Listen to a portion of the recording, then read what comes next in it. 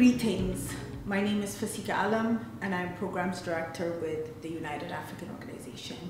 And UAO is a coalition of African community-based organizations that promotes social and economic justice, civic participation, and empowerment of Black immigrants and refugees in Illinois.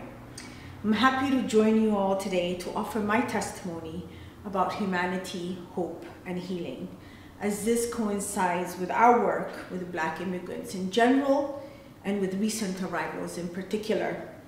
We are in unprecedented and challenging times.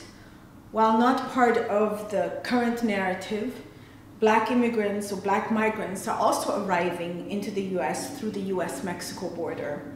Since July of last year, we've had close to 600 people seek services at our doors. We know there are hundreds more that we are not aware of.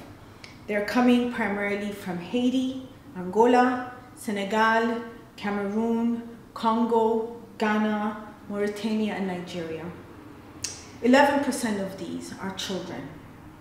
We currently have more than 90 families in need of emergency housing, about 40 of which we've been able to place in apartments with rental assistance for 6 months.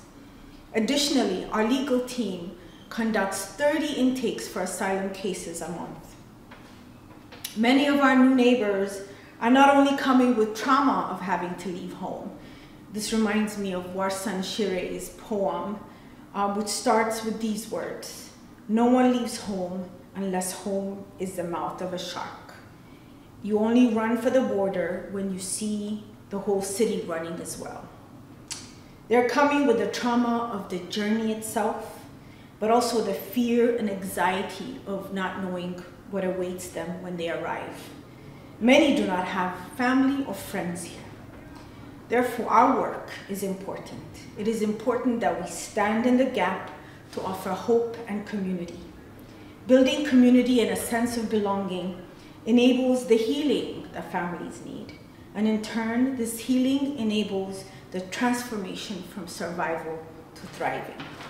We stand in the gap to reinforce their humanity and ensure their dignity.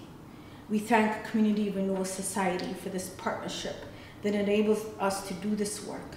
And we wish you all a fruitful membership assembly. God bless you all.